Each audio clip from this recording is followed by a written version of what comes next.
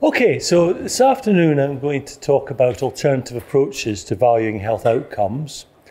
And I think it's important, these are interesting, but it's important to emphasize that far and away the dominant approach currently is using QALYs. It's really the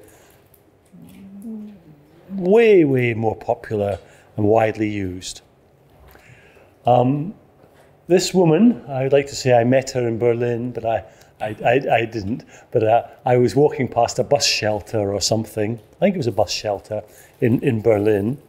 And I was struck by the messaging. Shopping is better than a psychiatrist.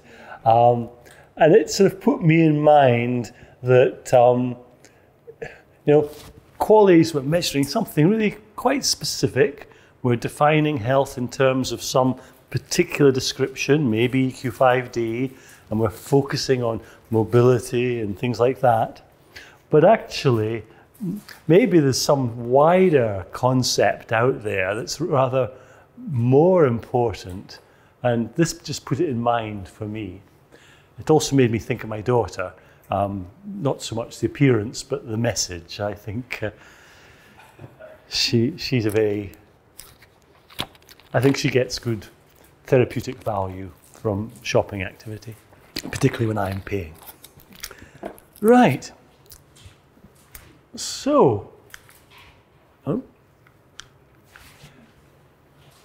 the dominant approach, QALYs, but let's leave them aside just now.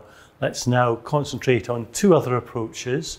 One has been, in a way, an obvious approach from an economic perspective, and that is to use money to value health outcomes. And the second approach, less obvious perhaps from an economic perspective, but quite popular in recent years, and some of the researchers have been economists, looking at well-being and life satisfaction. So let's work through these two. Now, first of all, monetary valuation of health benefits. There are a number of reasons why you might want to investigate monetary valuation. And most of these reasons are to do with the limitations of existing cost-effectiveness measures. One challenge with other measures of cost-effectiveness, things like cost per QALY, cost per life year gained, cost per fracture prevented, cost per disease-free year, you name it. All of these measures have a particular challenge associated with them, and that is, how much should we be willing to spend to get the benefit? How much should we be willing to spend to avoid a fracture or to avoid a stroke? Or how much should we be willing to spend to gain a life year or gain a QALY? Now, if you do things in money terms, you're there already. You've got the money valuation. So that's one reason. Another argument for looking at broader forms of valuation, such as monetary valuation, is that typically health services produce benefits other than just changes in health.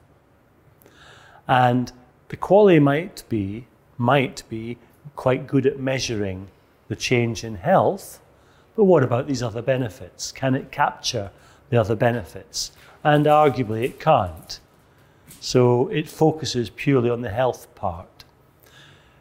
If we take a monetary valuation approach, in principle, it should be able to value a wider range of benefits.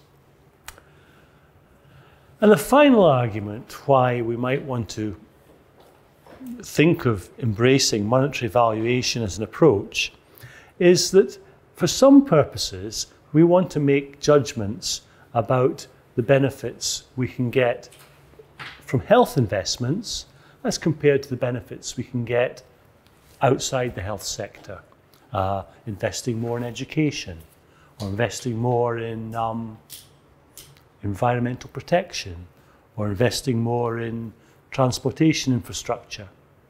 Now, again, the quality is not very helpful. If we're looking just at health, maybe the quality is all right. But once we start looking at other sectors, there's a very clear limitation of the quality. So there are basically three approaches to monetary valuation. First one I'll look at briefly is described as the human capital approach. Then the second one, equally briefly, I'll look at is revealed preferences. That's studying actual behaviour. And the final one, which I'll spend a bit more time on, are stated preferences, where you're giving people hypothetical choices and asking them to value something. So you're not observing the value, the behaviour, but you're asking them, how highly do you value something? Okay, human capital approach. It's actually got a very long history. You can find some works that have essentially espoused a human capital approach many, many years ago. Essentially, the human capital approach is focusing on changes in productivity. So it's looking at individuals as if they're machines. And if the machine is broken, it doesn't produce. If we repair the machine, it produces. If the human being is broken, we mend them. Doctors, there's other ways of mending. We were discussing yoga at lunch. There's spiritual approaches, but medicine could be seen as mending the human machine. And one consequence of mending the human machine is they become more productive. And so could we not value the health gain that we've achieved in terms of that increased productivity? That's the sort of simple, or you could even say simple-minded approach. In some ways, it's slightly distasteful thinking of individuals as machines. But, it's not a very big but, you can see some argument that one of the benefits of a healthier population is that they will be more productive, and we will make, as a society, we'll make better use of our scarce resources. So it's not at first sight very appealing, but it's not without some grain of insight, I guess. It's easy to describe it as we'll measure the health benefit by the change in productivity. In practice, it's slightly harder to implement. Measuring productivity and changes in productivity is not as straightforward as you might first think. One reason is that frequently we work in groups, we work in teams, and identifying one individual's contribution is quite difficult. If you think of a world of sort of artisans producing objects which they then sell, the healthier cobbler makes an extra pair of shoes per day. He or she can sell that pair of shoes and get some money. And so if we can get the cobbler healthier, we can see a direct link to selling more shoes and more money. But that's not really how the economy works for many people, or at least in developed economies. I guess in societies that are still predominantly agrarian, there might be a more direct link. But even then, I'm not very sure. We do so many activities as humans together, it's really quite difficult to separate out the contribution of one individual. I know it's really difficult to think what my productivity is. I haven't a clue. How would I go about measuring it? Now, no, I wouldn't even speculate. I hope it's positive. So that's one challenge. But it's more difficult than that. Even if we can measure people's productivity, we need to do more than that. We need to be able to attribute changes in productivity to the changes in health. And that link is also perhaps not always straightforward. So there's some measurement challenges, but of course there's more fundamental problems here, and that is we don't just value improvements in health because of the change in productivity. If we did, all these elderly patients, why bother? Actually, maybe in Japan differently, because I look around and I see some quite old people apparently engaged in productive activity. I don't know.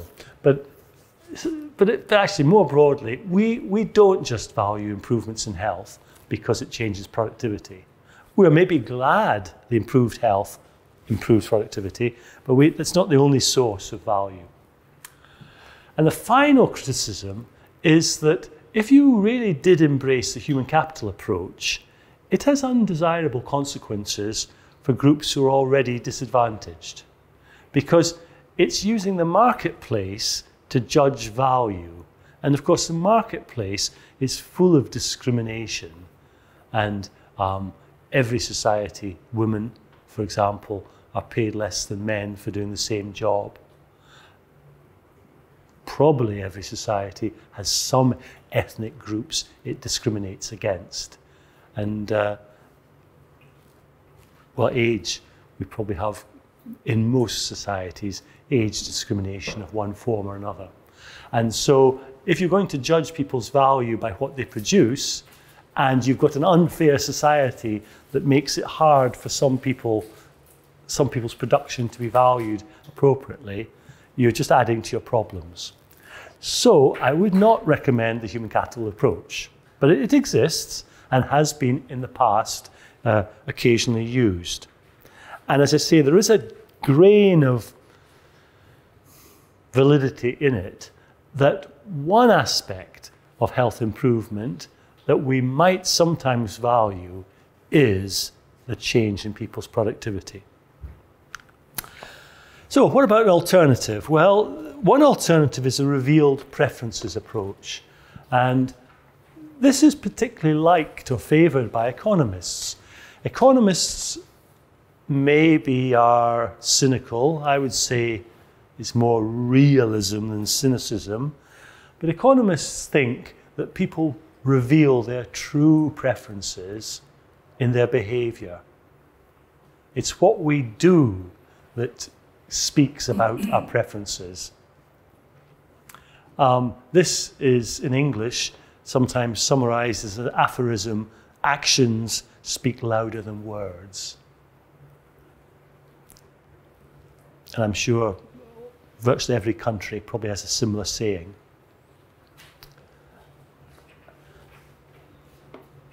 If you ask somebody how they value something, there's all sorts of possibilities they may misrepresent their true value. Whereas if you observe the choices somebody makes, it's far more revealing about their preferences. Now that principle doesn't seem too bad. It's probably quite a good way of finding out about people's values. The challenge, however, is to do it in practice, because in practice, all sorts of factors influence behaviour, and only part of that behaviour is being driven by differences in people's preferences. We do have various techniques that have been developed. There's something called hedonic pricing.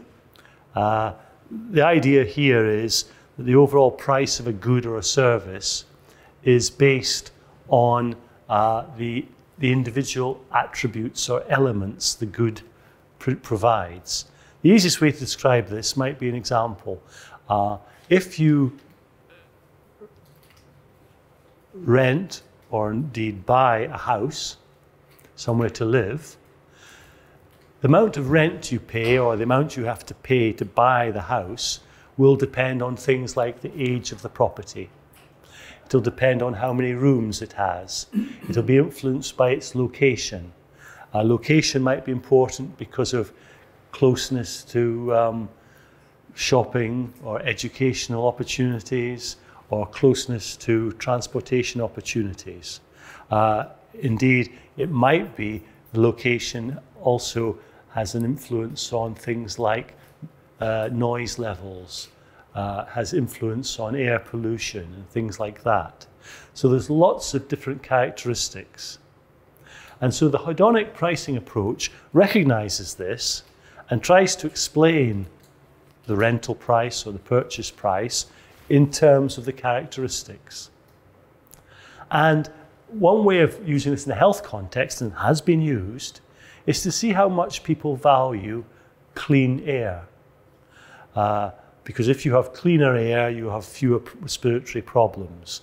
And it's getting quite a tenuous link, but we're going from the rental price, linking it to the characteristics of the location, part of which are environmental, and we're getting a link between people's willingness to pay more for a better environment.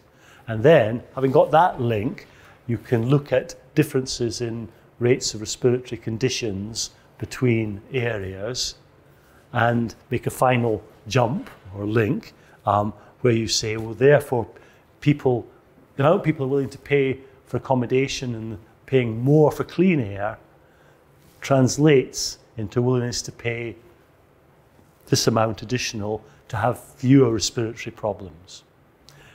But it's all a bit tenuous.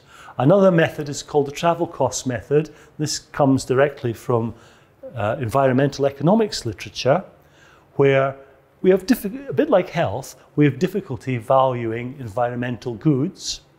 And one approach has been to see what costs people are willing to incur in terms of travel in order to visit sites that have particular environmental properties. And that approach has been used. Not very easy to use in a health context, but there are some examples where individuals trade off money and risk to their health. The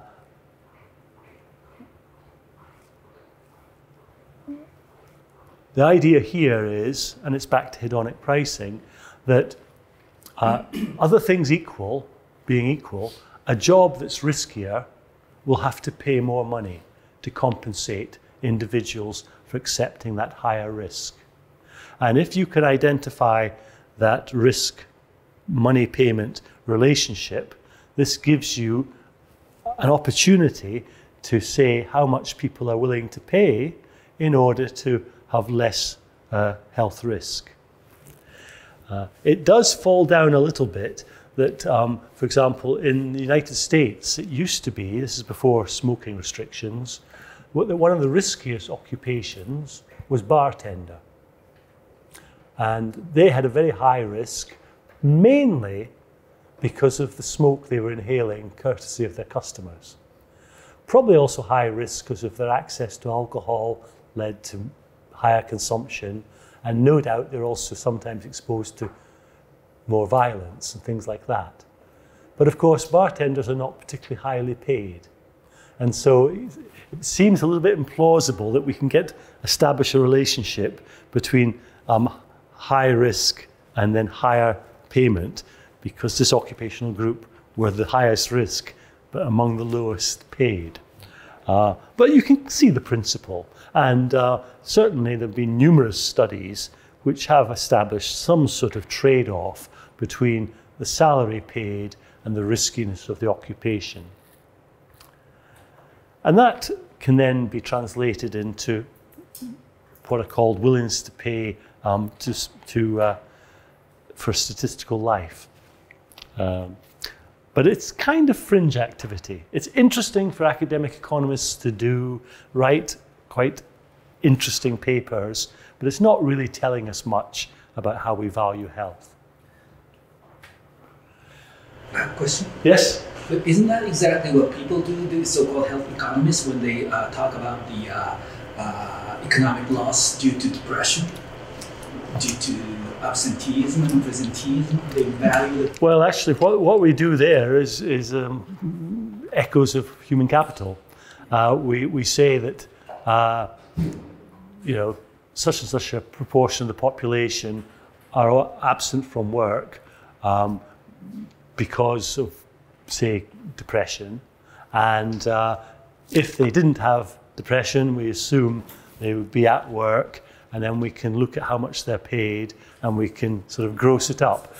And so it does produce, it produces these figures of, it costs the economy X trillion per year. It's not it's not really health economics, it's advocacy. It's people saying, look, this is an area that we should pay more attention to, and here's some big numbers to justify why we should pay more attention to it. Burden of disease, cost of illness studies tell us rather little that helps decision making. The essence of decision making is identifying changes we could make and then considering, compared to what we do now, this change, what will it cost us and what benefits will arrive or can be expected? And that's where economics is having some value. Now, figures about what it costs the economy per year because of depression don't tell us that. They don't give us any insight into the additional benefit we can get if we do things differently, if we organise our services differently, if we change the health technology we're utilising. Yes and no, in the sense that if you have that, say, the results of a trial that shows treating everyone with depression brings back the productivity to a certain level, then you can calculate that by treating all these people with depression in the workplace, the productivity will, the loss due to lost productivity will be reduced by whatever amount. I'm not disagreeing, we can certainly do that, but these studies that sort of gross up the costs and say, look, depression or diabetes or dementia, they don't have to begin with D, it just comes out better. They're costing us this amount. That sort of study is really just trying to attract attention. And I'm not saying that's wrong, but that's not really what these methods are for. And what these methods are for is the example you just gave, that yes, we've got some evidence that this intervention works. This is the magnitude of the effect. Let's now consider how much benefit that's producing and how much it's costing us to achieve it. Because then we can make a much more informed judgment if this is a good development. But revealed preferences is not going to give us this value. Basically, there's just too much going on affecting people's behaviour for us to reasonably isolate that part which tells us people's willingness to pay for a health benefit. So, although it might be appealing, we get driven away from revealed preference and we get driven towards stated preferences. Now, immediately, we've got potential difficulties. You're asking people, so essentially, what value do you place on this outcome? And immediately, there's many potential sources of bias. We've looked at some stated preference approach already today. Time trade-off is a stated preference approach. We're giving people a hypothetical choice.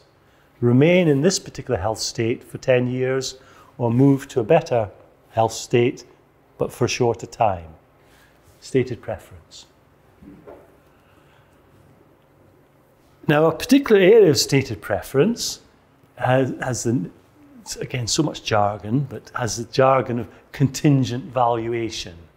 And essentially, the term contingent valuation comes from the idea that usually we have markets and we can observe in the market what people are paying for particular goods or services.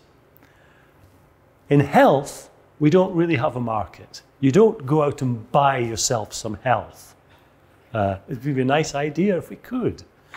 Who would then, the government could wither away almost, or they wouldn't have to worry about health care. I'm facetious. There would still be some issues about fairness, but we don't have markets for health. We have markets for health care to a limited extent, but most of them are highly regulated and thus somewhat distorted. So the idea with the stated preference is contingent on there being a market. How would you value this outcome? That's where the contingent bit comes. But we don't actually have any markets where you can buy a sort of a healthy heart or buy the absence of diabetes. And the most common contingent valuation method or set of methods come under the label or heading willingness to pay. And so I want to look particularly at willingness to pay approaches. Now, I could give you the economic theory, but that would really be not the thing to do. But it's very simple what's going on. Economists want to compare life without the change with a change. And we could be in some initial position.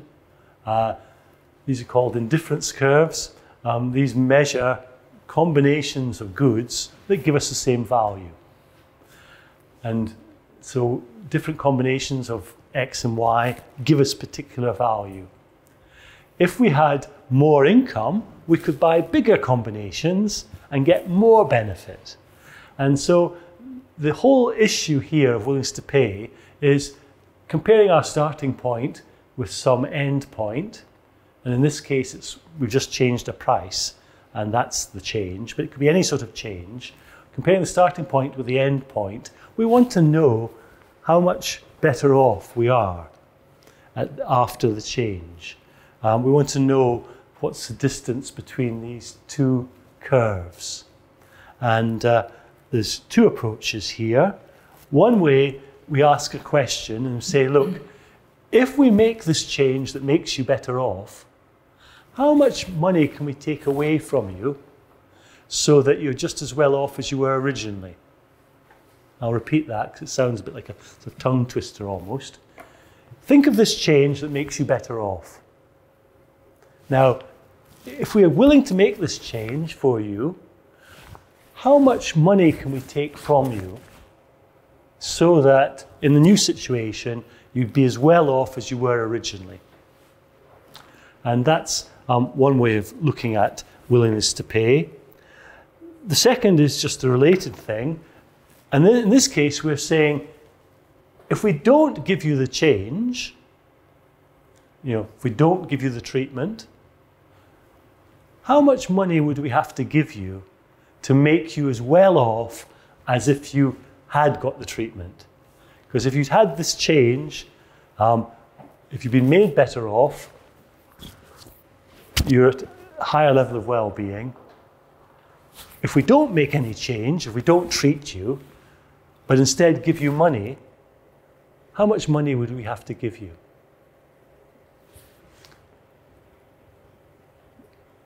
This would put a lot of doctors and nurses out of business if we did do this, because instead of trying to fix people's health problems, we would just say, look, you've got this health problem. How much money would make you feel as happy as if we got rid of the health problem? You could shut hospitals. You'd have to, but yeah. Now, there's some underlying theory there, but don't worry about it. But we've got two choices here. We either consider where people are now, or we consider the new position, the better position. And if we consider where they are now, we're then saying, well, how much money can we take away from you and leave you as well off as you are now? Or if we consider the new position, the better position, we're saying, how much money would we have to give you to make you better off without actually doing the treatment? So that's willingness to pay. So there's various attempts to elicit people's willingness to pay, or indeed their maximum willingness to pay. There's open-ended questions, there's payment cards, there's dichotomous choice. This is sometimes referred to as take it or leave it. There's dichotomous choice with follow-up, and there's something called bidding games. These are probably best explained with some examples. So first of all, here's a payment card. This is an example from a Norwegian study, hence NOK, Norwegian krona. And with a payment card, you simply present individuals with a list of values, and then you ask a question. You're trying to identify what's the maximum amount they'd be willing to pay for something. So you have to describe the something that's on offer. And then in this particular study, they asked individuals to put a tick if they were definitely willing to pay that amount, put a cross if they definitely wouldn't pay it, and then circle the amount which they felt was the maximum they would pay. So that's a payment card approach. Here's an example of a dichotomous choice with an open-ended follow-up. A little bit of text. So you have to describe the thing that's on offer. In this particular case, it's something called COS, controlled ovarian stimulation. So imagine the hypothetical situation in which your physician offers you a COS treatment that, compared with another available COS treatment, has the following characteristics. So the offer is that this method will give you something better than your current method. A 1 to 2% gain in the probability of a successful pregnancy. The technology is being presented as a pre-filled pen that makes administration of treatment easier, more comfortable, safer, quicker, and more discreet. You can see there's a sort of marketing campaign going on here. 50% reduced or 50% smaller chance of redness or discomfort at the injection site, so on. Safer in terms of smaller risks of causing allergy or infection. And so the question, and this is the dichotomous choice question, given a COS treatment option with these characteristics, that is this much better than the current treatment, would you be willing to pay 1,200 euros per cycle? So it's dichotomous choice in the sense it's a yes-no. Would you be willing to pay this amount? Yes or no. So dichotomous choice. And then depending on the respondent's answer, if they were asked yes, or if they answered yes, they're then asked, so what's the maximum you'd be willing to pay for a product with these characteristics? If they'd responded no, again they're asked, so what's the maximum you would be willing to pay? And that's an open-ended question. Typically, open-ended questions are very hard to answer.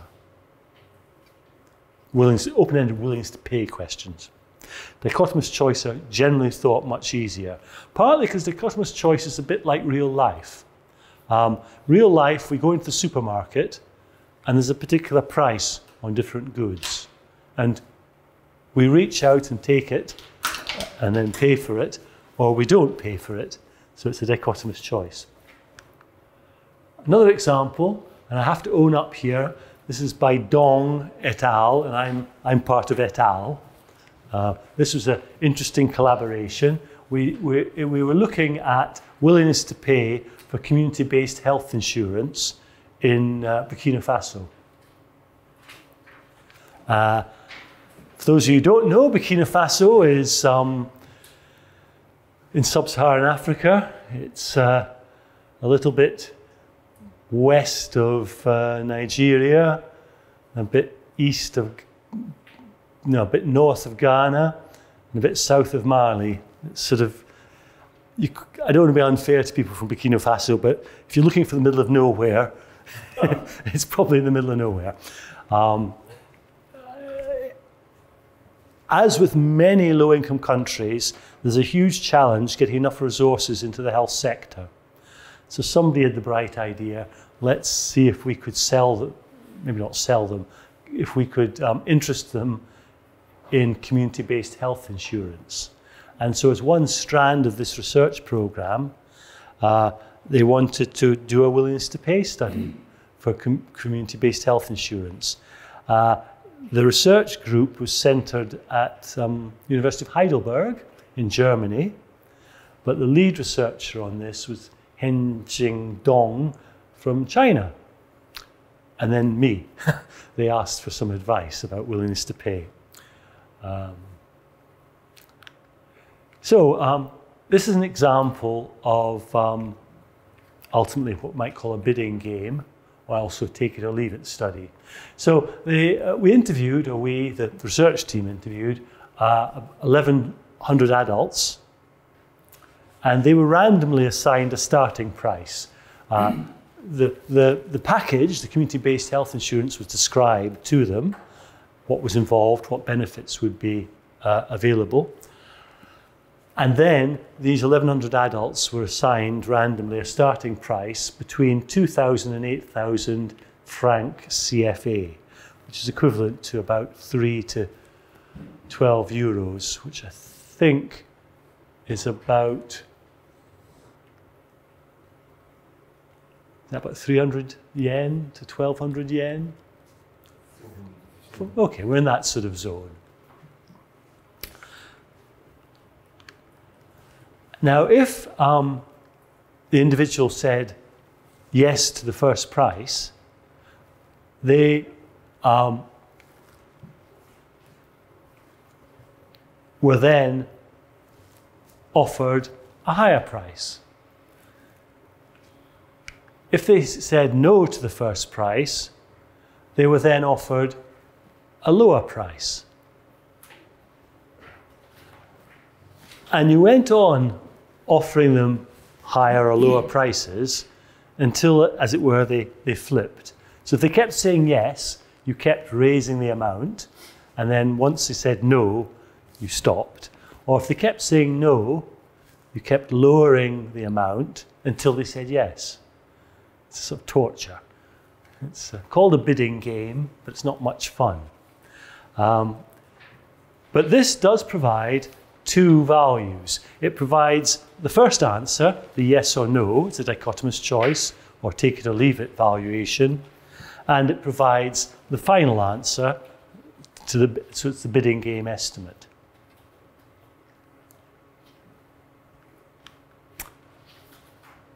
Okay. Right. Now, clearly there's going to be some issues concerning the measurement of willingness to pay.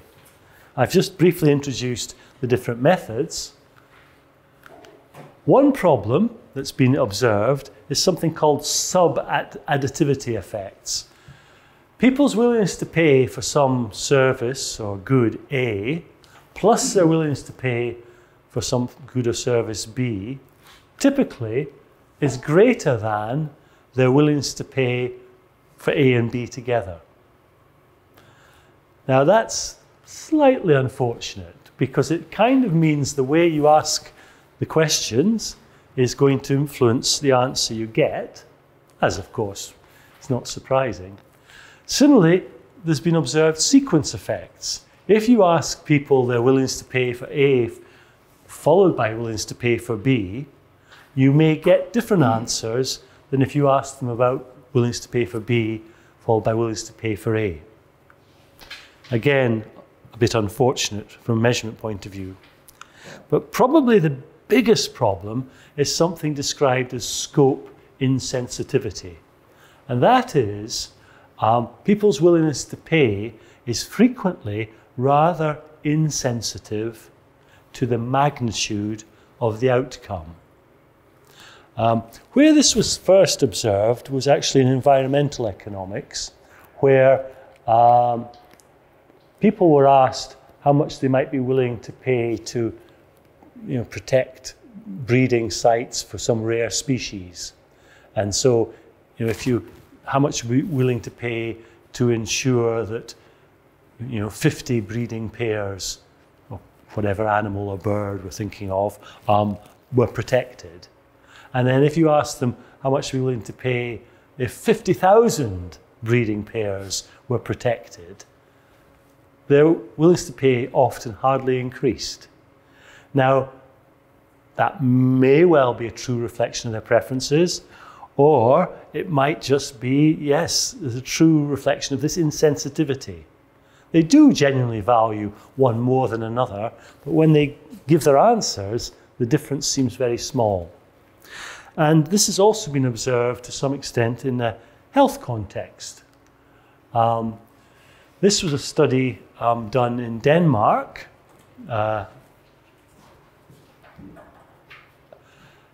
And it was looking at willingness to pay for reducing the risk of cardiovascular disease. And so there was the first option, CV1, was reducing the risk of cardiovascular disease from 2 out of 1,000 to 1 out of 1,000 over a period of 10 years. And this was restated to the individual as this would avoid, our friend EQ5D, this would avoid this health state, 2. And that's some problems mobility, some problems with usual activities, some problems self-care, moderately anxious or depressed, and with some moderate discomfort. So that's the first program. It will lead to that benefit. The second program, CV2, again reduced the risk of cardiovascular disease from 2 out of 1,000 to 1 out of 1,000 over a period of 10 years, but it avoided death. So in one case, you haven't changed the risk of death, but you've changed the risk of a particular ill health outcome. But in the second one, it was described in terms of changing the risk of death. And so what they used was a dichotomous choice question, and also they followed that with a payment card question. And what they found was rather interesting. It's Danish krona. Ooh, I'm not sure. I want to say about 10 yen to the krona, but I'm not a currency expert. So what they found, so first of all, there's two, dichotomous choice and then payment card. If we look first of all at dichotomous choice data, the mean willingness to pay implied by people's dichotomous choices was about 7,000 krona for the first program, about just over 9,000 krona for the second program. If we look at their mean willingness to pay using the payment card method, it was about half as much. So that's one problem, one method giving different values.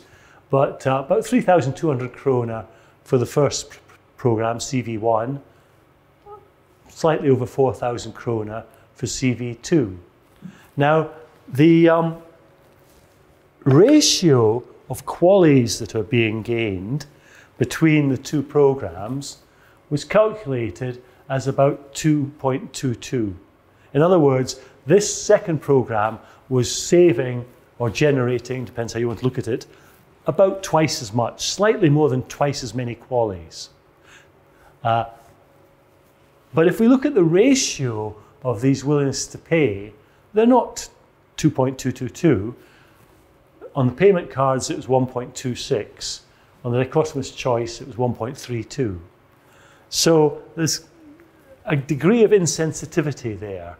We would rather hope, perhaps, if our methods were robust, that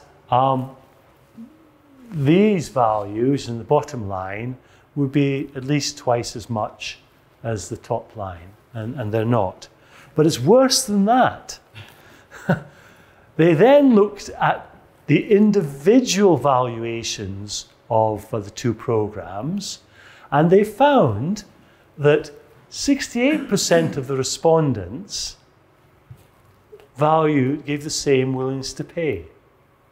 Now remember, one program is producing more than twice the benefit of another program, but 68% gave exactly the same willingness to pay. 26.6% at least got it in the right direction. They had a willingness to pay for CV1, which was less than CV2. And 5% didn't even get the direction right. 5% valued CV1 more highly than CV2. Is this a problem of logic or non-communication? Well, or scope and sensitivity. But I mean, the bottom bit is more than scope and sensitivity. It's sort of just getting things wrong. I think it's reflecting that these are unfamiliar questions and they're not easy to think about and to answer. We are used to going into the supermarket and making a decision. Oh, that cake looks very nice. Oh, but it's costing, am I willing to pay? Or that bit of beef or something looks great, but am I willing to pay that amount? We're quite used to that, but we're maybe not used to this health program will reduce these risks and produce this benefit.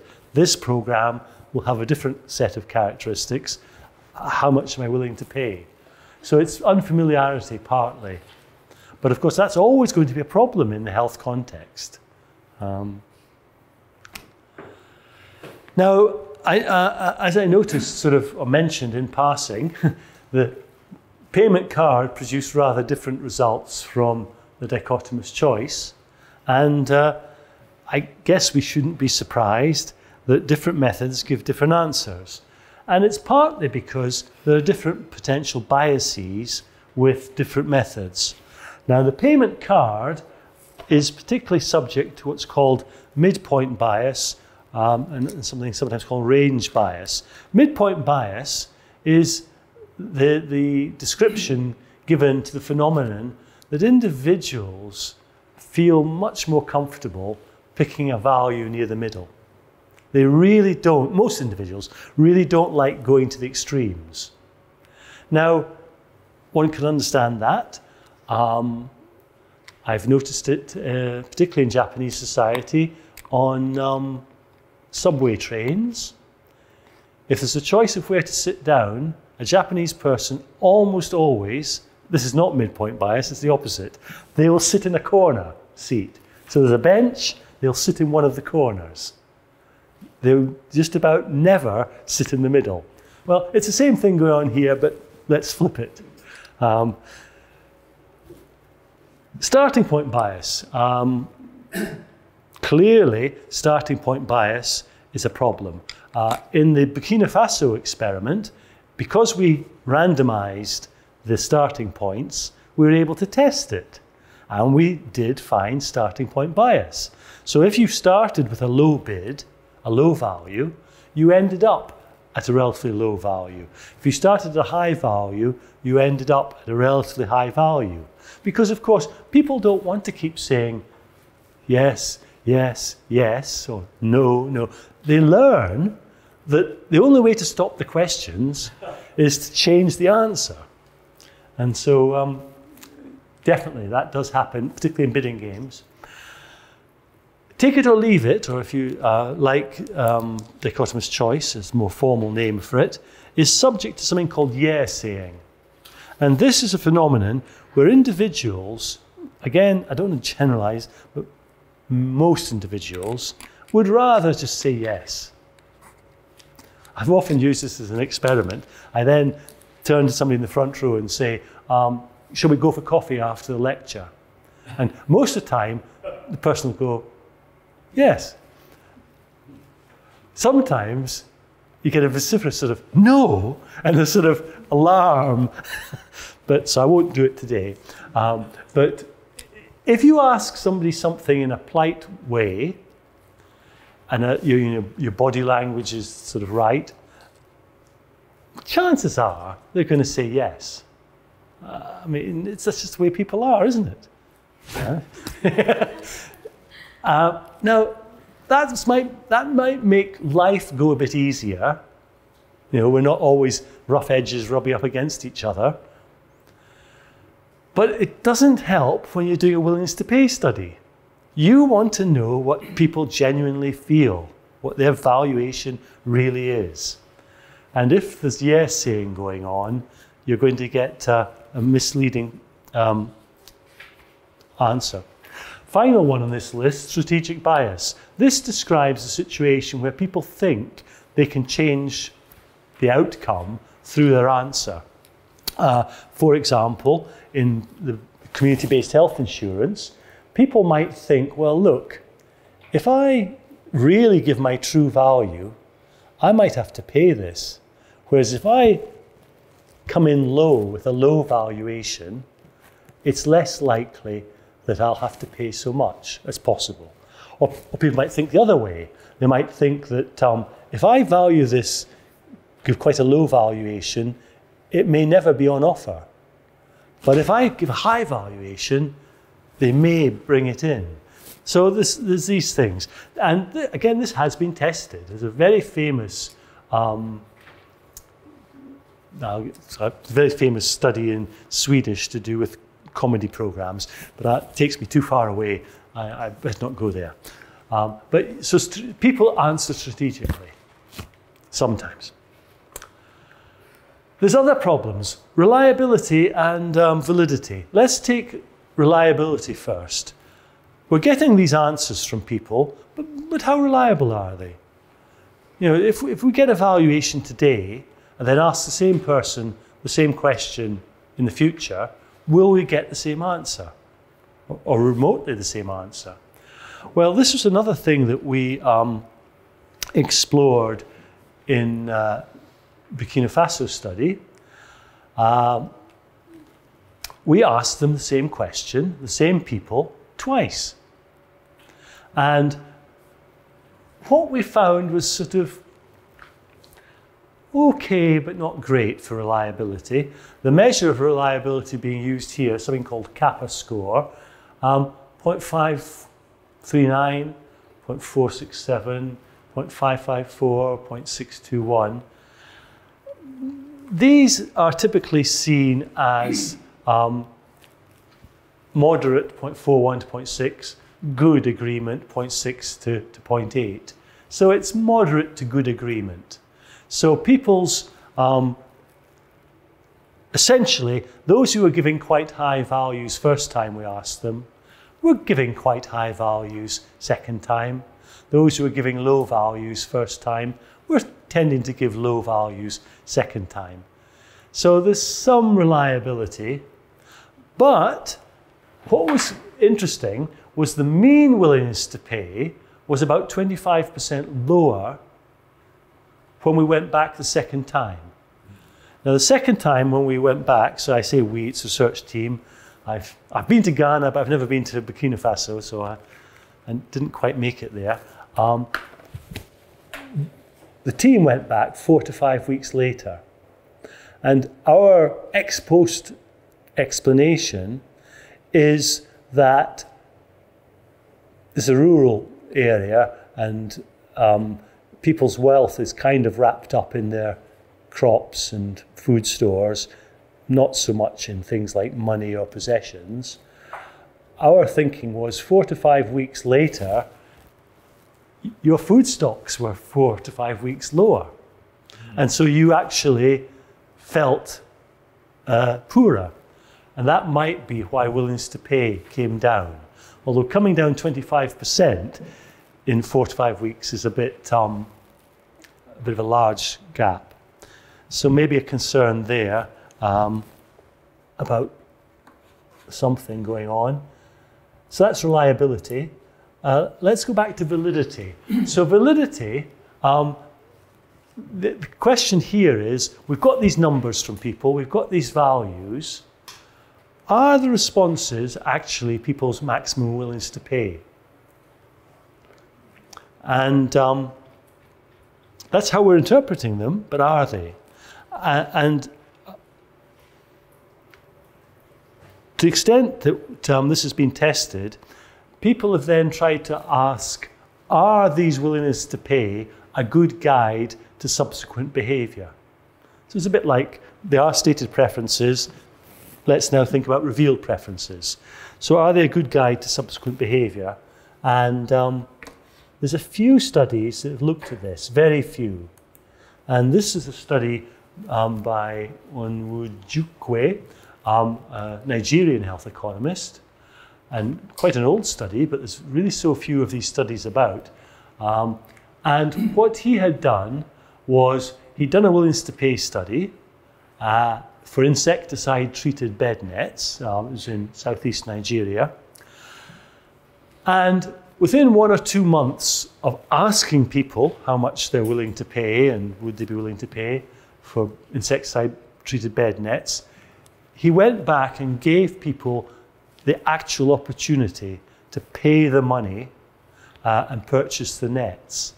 And what he found was the willingness to pay statements, this is the response to the hypothetical option, predicted 80% of subsequent decisions.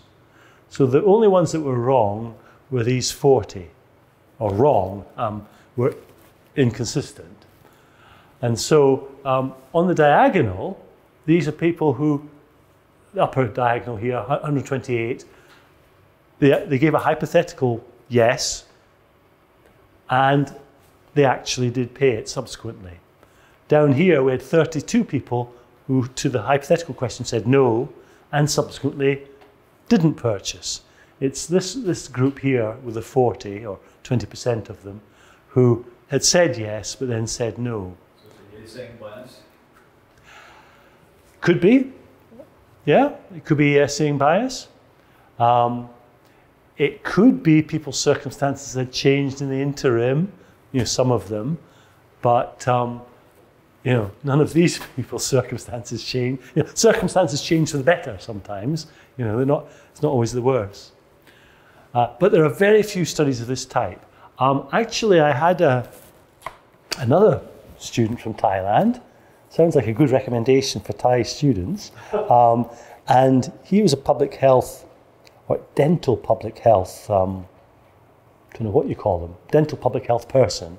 And he did a willingness to pay study in Thailand, and he was particularly interested in dental health insurance for children. And the first time I heard that, I immediately had the idea he was trying to sell dental health to children, but obviously it's the parents, and it's a health program for children, because particularly in Thailand, there's major problems of dental health in young children, effectively dietary led or stimulated. And so what he'd done was a willingness to pay study, and then go back and give people the actual opportunity to buy the plan. And it was a very interesting study, and basically he found that the willingness to pay could only be relied on when people said they were fairly sure about their answer. So he did the willingness to pay study. He then asked them, how sure are you about your answer? Very sure, or yes, I'm pretty sure, not too sure, oh, I really don't know. And so he found that those people who'd said, yeah, look, I'm fairly sure about my answer, for them, the willingness to pay predicted quite well. But as I say, there's not very many studies of this type about, partly because they're quite difficult to do in a health context, and partly, well, there's ethical issues sometimes. What he actually had to do to get around the ethical problem was, once he then gone back and sold them it and got the money, he then went back again, gave them money back and said, and by the way, I've organised it so you can have the dental health for free for a year. And so, nobody was hurt in the making of this research. But you can see there's ethical challenges in doing research of this type. So to summarise that, we don't have much evidence about validity, but some evidence we've got is supportive. We have a bit more evidence on reliability, but again, the evidence is sort of in the middle. There are some problems with reliability, but it's not completely unreliable. So let's now move on. That's money for you, and some of the challenges. Let's now move on to well-being and life satisfaction. And these are just some references that might be relevant if you're interested to follow up.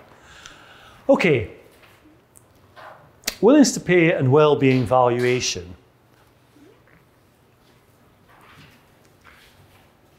Willingness to pay, if you try to describe it in more theoretical terms, willingness to pay essentially focuses on expected utility. Well-being is a different approach. Well-being emphasizes people's experience of a condition.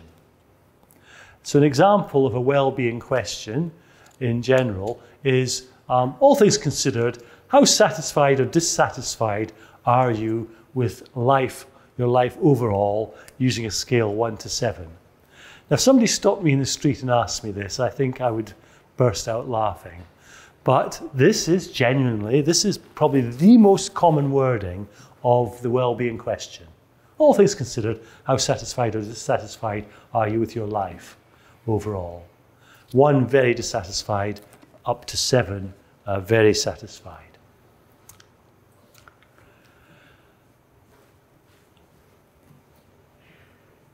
Life satisfaction is seen as being a sort of mix of positive and negative emotions, and also some cognitive assessment of how well your life measures up to your expectations and your aspirations.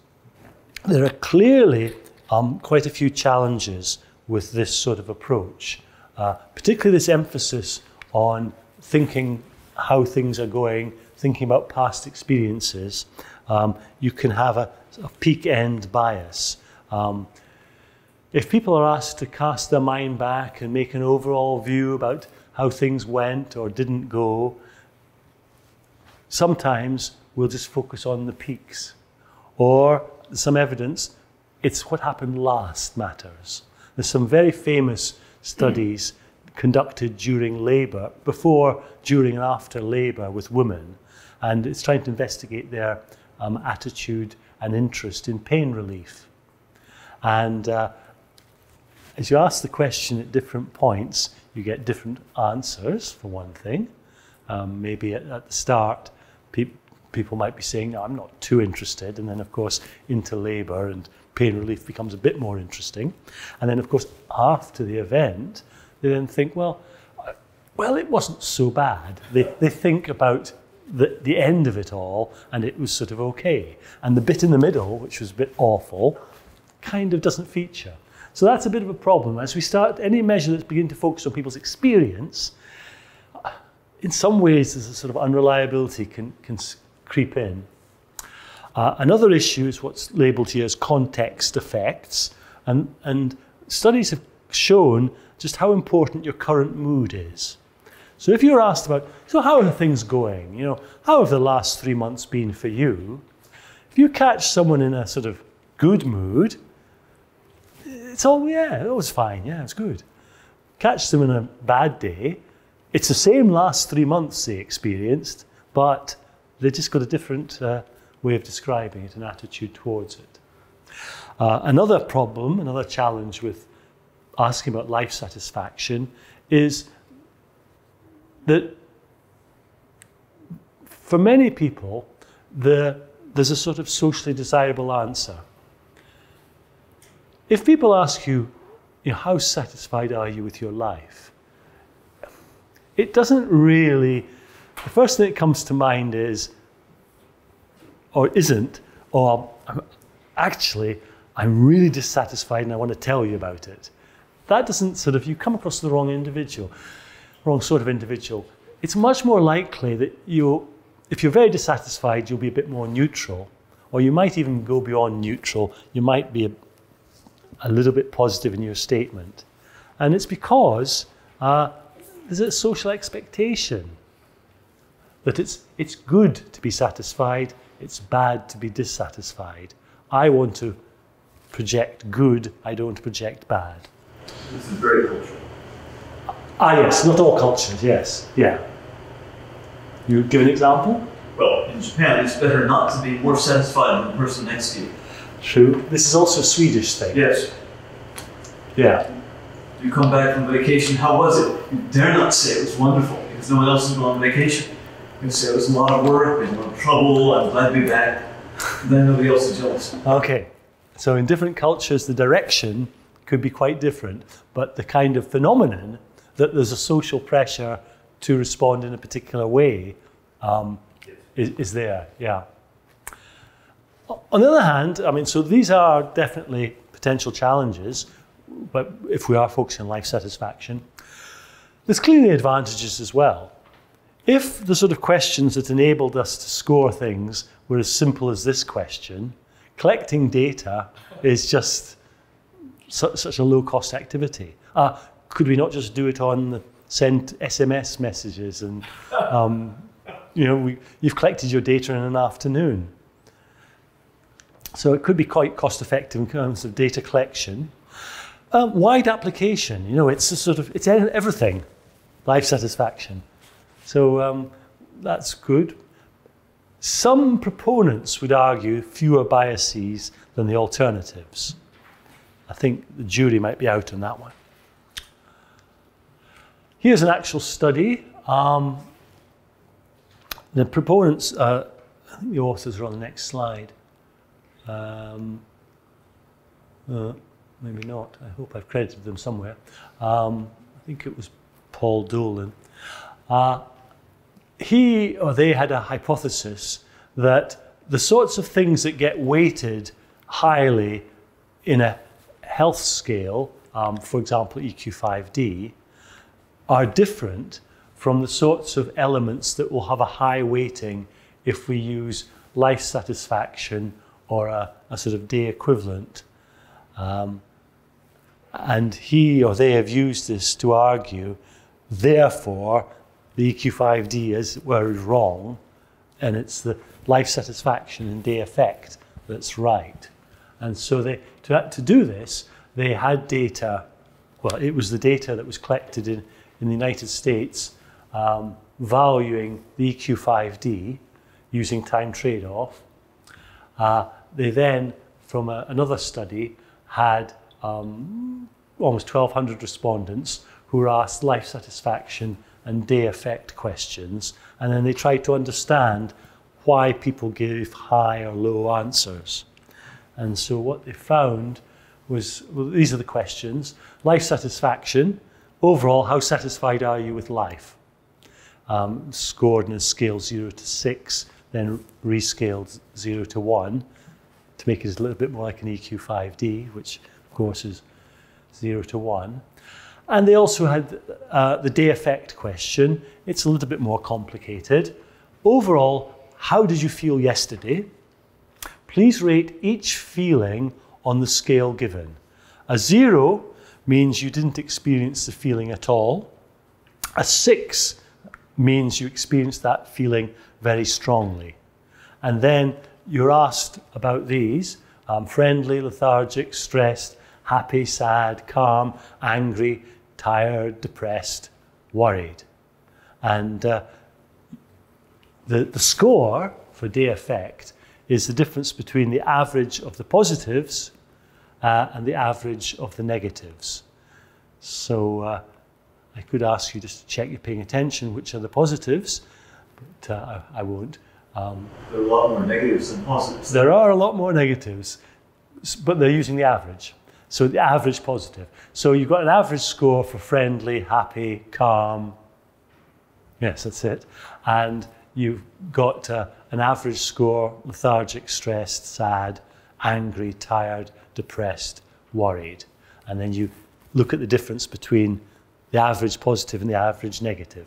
So in principle, if things were just wonderful, you could have a score of 6. That's if you scored all 6s for friendly, happy, etc., and all 0s for lethargic, angry, etc. And the other way around. You could have a -6 score. And so that raw data, as it were, is then rescaled to 0 to 1 as well. So 0 being sort of bad end of things, 1 being the good end of things. And so then the precise numbers don't matter here, so don't worry about the size of it. So the first column is taking these EQ5D time trade-off scores and trying to explain them in terms of the different dimensions. The second column is taking the life satisfaction, overall how satisfied are you with life, and trying to explain it using the same dimensions. And then the day effect, doing the same thing. And so what they found was quite interesting. In the EQ5D, things like mobility are really quite important, but having no effect on life satisfaction or this day effect score. Self-care is quite important for EQ5D, but no effect, life satisfaction or day effect. A bit more, as it were, agreement when we get to things like usual activity, a little bit, but pain and anxiety and depression. It features in the EQ5D and features strongly in life satisfaction and day effect. And so this is used as evidence that using things like life satisfaction is going to pick up something different from what you pick up with an EQ5D. And more than being different, these authors would argue the life satisfaction is the sort of more correct, whereas EQ5D is less correct. But how you can, well, you can argue it, but how you can make your case is not so obvious. But let's just say that it does suggest life satisfaction or day effect is probably tapping into something different from what you'll pick up with a preference-based genetic measure such as EQ5D. Antonovsky's sense of coherence research would suggest that some of this life satisfaction stuff is programmed into us by the time we're 20 years old, and it's not adjustable by medical health interventions. So when you look at life satisfaction, you're looking at attitudes towards your situation rather than health situation. Right, which could then cause a bit of a problem if you're going to measure changes in life satisfaction in apparent response to healthcare intervention, because you're not going to get much change. So potentially some challenge there. Now, I think this is my last equation. Yesterday, those of you who are here, we had far too many equations. This is quite an interesting equation, and it's not so very complicated. Life satisfaction is the dependent variable that we're trying to explain. It depends on a constant. It depends on income. Don't ask me why economists have always used M to measure income. It depends on Q. This could be some non-marketed good that you consume. And particularly in our case, it could be something to do with your health.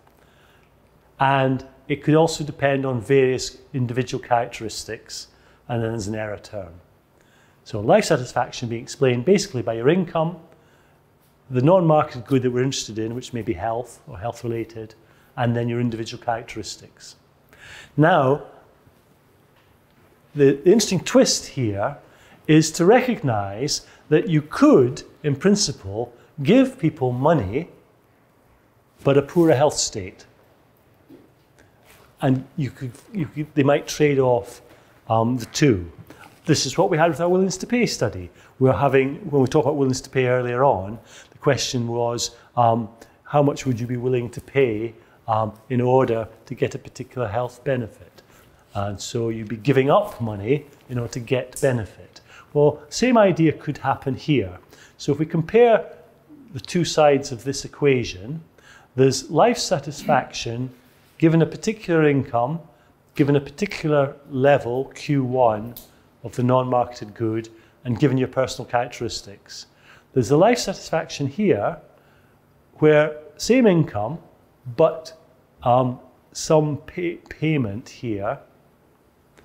So you're going to reduce your income.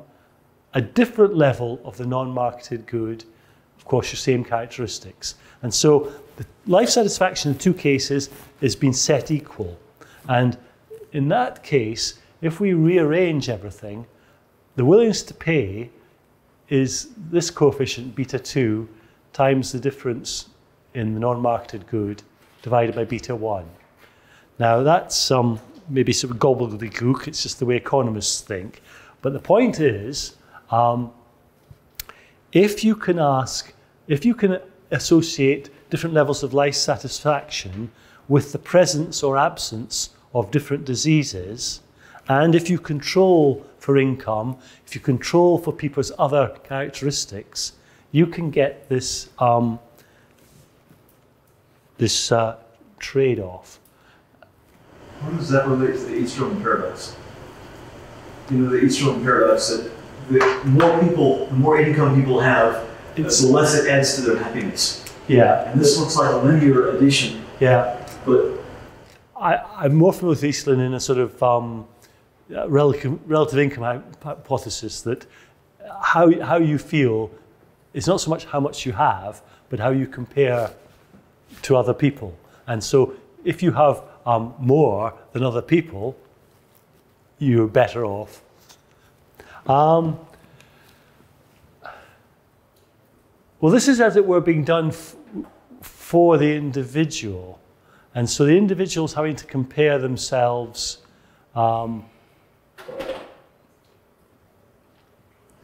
This suggests if you have more income and you have standard individual characteristics, that doesn't change per person, the standard error, then the major factors are going to be my income and my non-marketing good, which is presumably health. Yes, it's health. It's, for example, presence of diabetes or absence of diabetes. So if we increase my income, I should be more satisfied. And in principle, if my health has changed, you could yes, but you could compensate me, as it were. If you give me money and diabetes, I can be left as well off as I was originally. And then the issue is, well, how much money would we have to give you to compensate you for the diabetes? Obviously, yes, that's the game we're playing. Yeah. So if we look at the results that came out of this, essentially, how much extra money is required to compensate an average person for having a particular health problem, we get some interesting values here. Some of them quite low, well, in a sense low, 7, 6, 5. All figures are in £1,000 per annum. So this is implying that, given the people they sampled, the average person, for example, would be willing would need £6,000 a year to compensate them for difficulty in hearing, as opposed to no difficulty. Or diabetes, indeed, 6,000 again. The average person, if you gave them £6,000 and diabetes, would be as well off as no diabetes and not the 6,000. Depression, £455,000 per year. I like that figure. Yeah, it's quite attractive. I think I would be willing to be depressed. Well, actually, if you were that depressed, the money wouldn't help. 8 million for a drug addiction? Yeah. Well, you would need the money to feed the habit. Yeah. Personally, I think these numbers are all over the place. I think some of the sort of smaller numbers, might be all right. But I only introduce this as an example of how life satisfaction has been used. It's been used to derive a monetary valuation. These are all hypotheticals to healthy people asking them to imagine. Yeah. And to actually, I've only worked with terminal patients, and if you ask healthy people to imagine a terminal state, and you compare that with what terminal patients really say, it's totally skewed. Yeah. So we really need to ask drug addicts and depressed people and people with hard of hearing, and compare this to healthy people to get any reasonable reading. Yeah. Well, that's what the Swedish study did with regard to EQ5D. Right. And I would argue that's the only reliable index of EQ5D, because all the others are imaginary. Mm-hmm. Yeah. Well, the usual answer that's given to that, or counterpoint given to that, is many of us have not experienced that health state, but we do know perhaps what pain is. We do know we understand what mobility is. We understand about self-care. We may have had family members who've experienced these health states. And so it's hypothetical for us, but we can still understand it or imagine it. Whether we buy that or not, I don't know. Do you know about Susan Gould at the University of Michigan? She was asking African Americans in Detroit about health choices which they hadn't experienced. And her answers like these were all over the marketplace. So she invited people in winter to gymnasia of schools that were empty and gave them free tea or coffee and popcorn, cheap, but they could be warm, and they could play a game, like a Monopoly game or a life game. And in this game, they would break limbs, they would have babies, they would get hospitalized for different things. And they would see how much it would cost them if they were hospitalized or if they had a baby, and how much they would lose from their collected savings and so on. After a month or two of playing these life games every couple of days to get out of the cold in Detroit, people made much more realistic decisions because they'd been primed to realize how expensive and painful various situations had been. If you just ask them to imagine, their imagination is all over the waterfront. Yeah. But if you prime them by giving them some education, like your anime for the 4-year-olds, or Susan Gould's game of life for diabetes and having a baby and whatever, I think it's much more accurate. Right.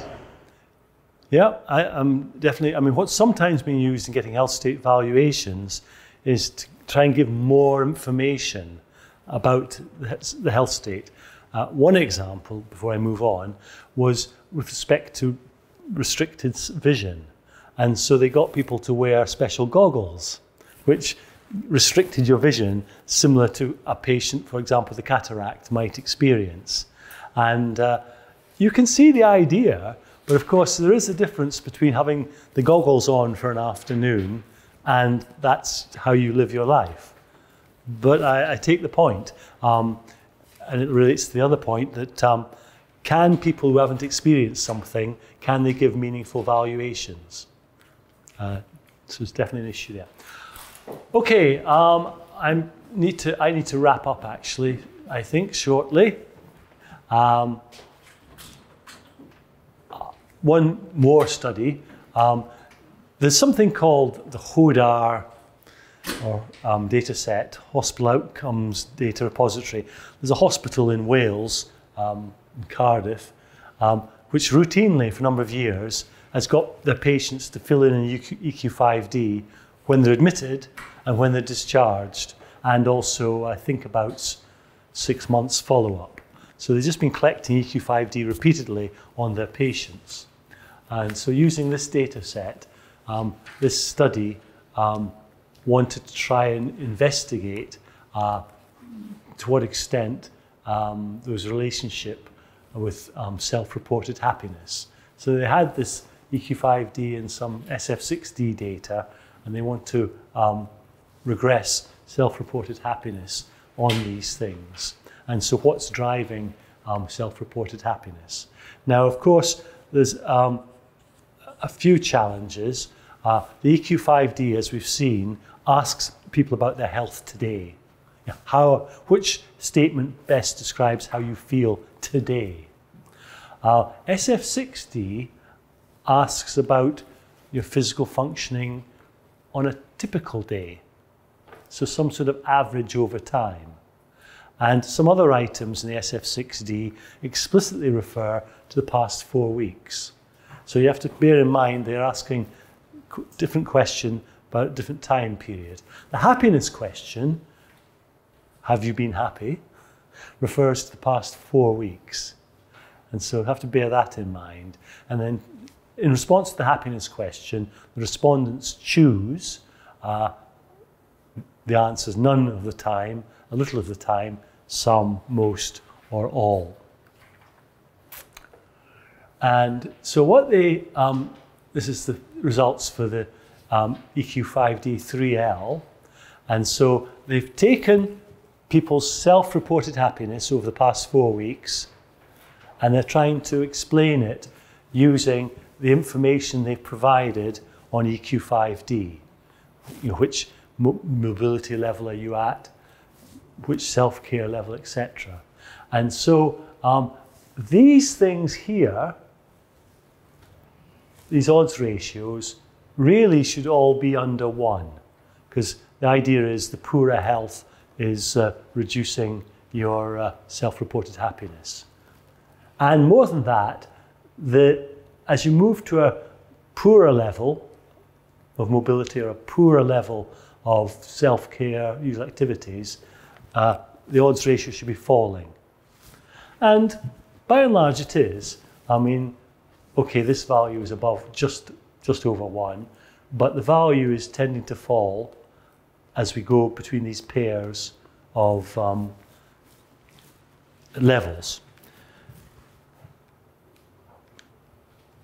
If we do the same thing for the SF6D, we've got physical functioning just not performing well at all. All these values should be less than 1.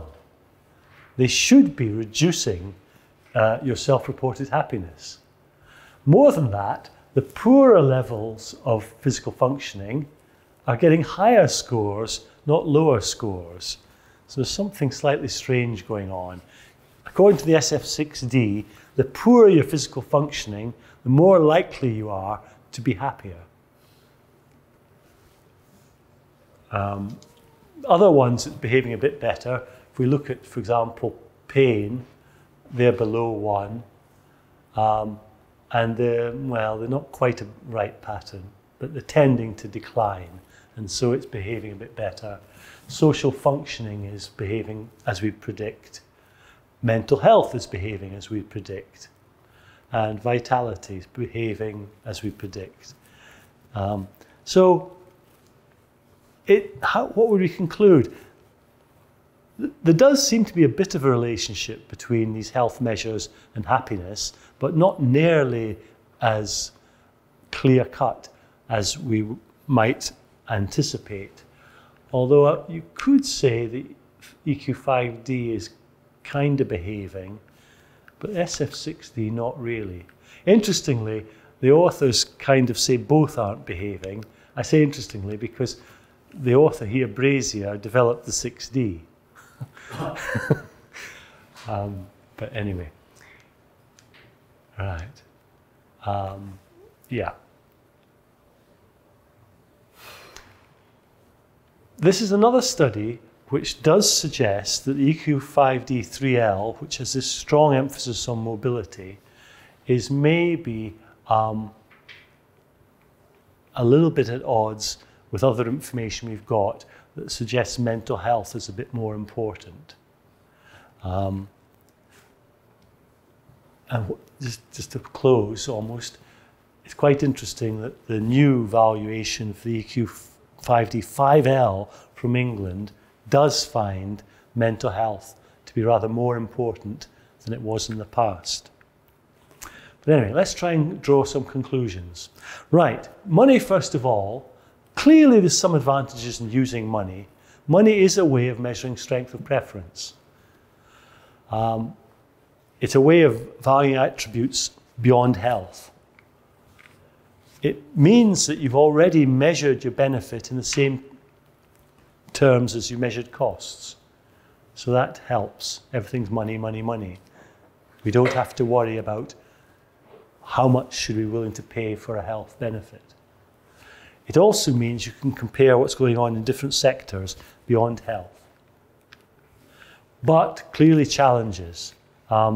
It's still stated preference, it's not revealed preference, so there's an issue about validity.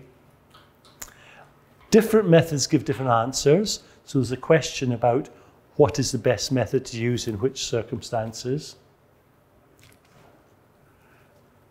There's been, I'm just giving you a very selective run through the literature, but there's been a certain amount of interest in recent years in well-being valuation.